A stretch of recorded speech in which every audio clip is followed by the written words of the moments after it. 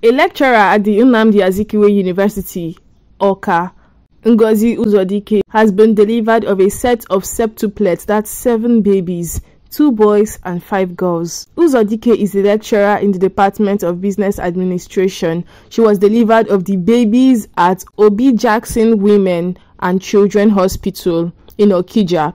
The lecturer gave birth to the babies prematurely at 26 weeks, and the hospital said they will need to be placed in the intensive care unit, and each of them will cost 3 million naira. Unfortunately, one of the babies, a girl, did not survive.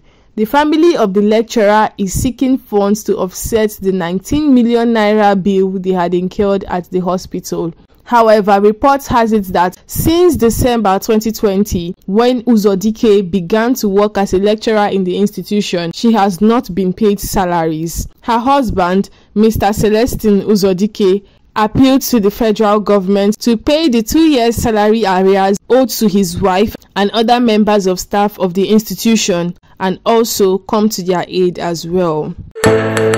Please subscribe to this channel, NewsPopNG, for more updates. Do like and share this video and drop your comments down the comment section. I am Blessing Izija. Thank you for watching.